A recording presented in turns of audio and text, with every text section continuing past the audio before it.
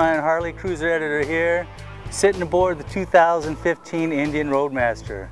Had the pleasure of riding this for the last couple months. We're approaching 3,000 miles now. Broke it in with a 350-mile run out to Reno for street vibrations.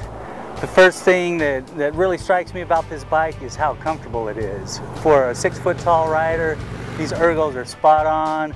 This seat, it not only looks beautiful, but it's ultra comfortable. There's no really pressure points on it.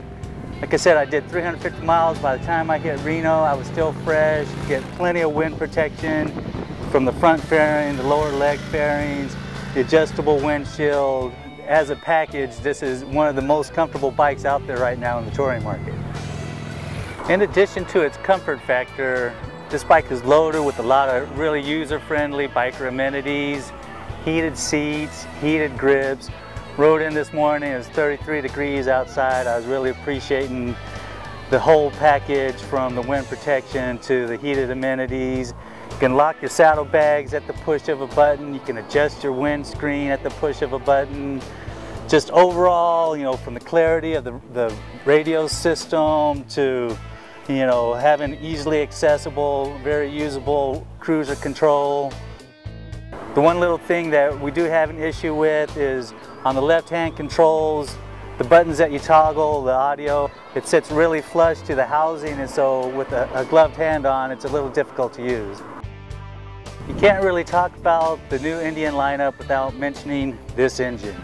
The Thunderstroke 111, not only is it, you know, really a visually striking piece of work, but we threw it on the dyno, got a verified 102 feet-pound of torque, comes on as early as 2,300, all the way up to 3,200 RPM, you're over 100 pound-feet of torque. So first gear, second gear, you crack the throttle on this thing, it's super responsive, it just gives you a nice blast of torque.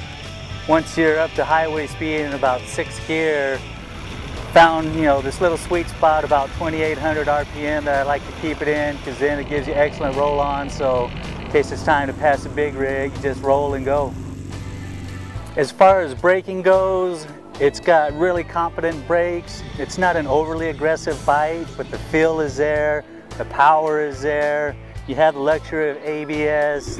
One thing I like about the ABS, it's not overbearing, it doesn't kick in too early, it's dialed in just about right for this bike. And in our braking test, this thing did really well. It stops in probably about 140 feet. When you're on the freeway, the miles just kind of melt away. The suspension's dialed in really nice. It's pneumatic rear, so, you know, if you do have a passenger, you can pop off this little side cover, give it a few squirts of air and get it dialed in for preload.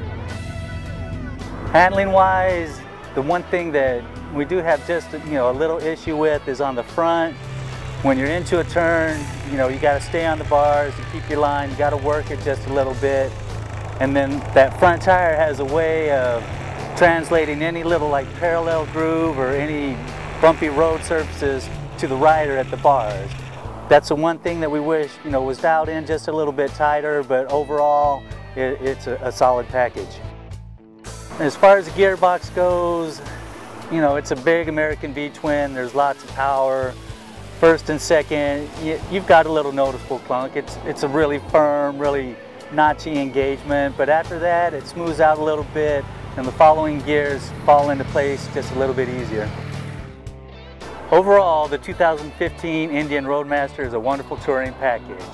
From its high levels of comfort to its very usable rider amenities, huge top case, deep saddlebags, wonderful protection from the elements.